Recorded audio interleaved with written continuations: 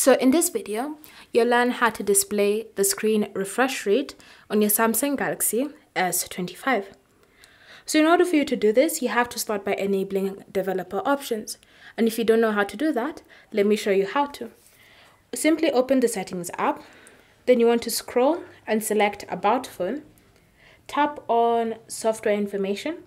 Then look for the build number and tap on it 7 times until you enable developer options. If you have a PIN, password, or pattern, simply enter it in to confirm that you wish to enter developer mode. Once you've done that, you then want to go back to the main settings menu. And then from here, go to the bottom and underneath About Phone, you should see developer options. So now that you've successfully enabled and selected the developer options, it's time to show the screen refresh rate. So all you need to do is simply scroll through the different settings, or you can choose to use the search function and you want to find show refresh rate. So if you decide to use the search function, then just tap here and then select show refresh rate. And then you want to scroll through the different results until you find this option underneath the developer options. So you can just tap on it and it will direct you to the setting right there on your screen. And all you need to do is just tap on the toggle to turn it on. Alternatively, you can always just scroll through the different developer options settings until you find show refresh rate.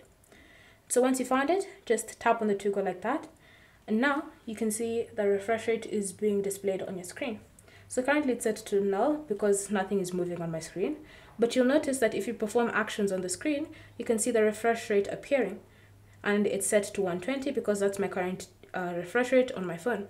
If you had set it to something complete, the other option on your settings app, so for example, if you had changed the display refresh rate to something different, like 60 Hz, so if you go to motion smoothness, select standard and tap on apply, you can see the refresh rate has automatically adjusted to what you've just selected.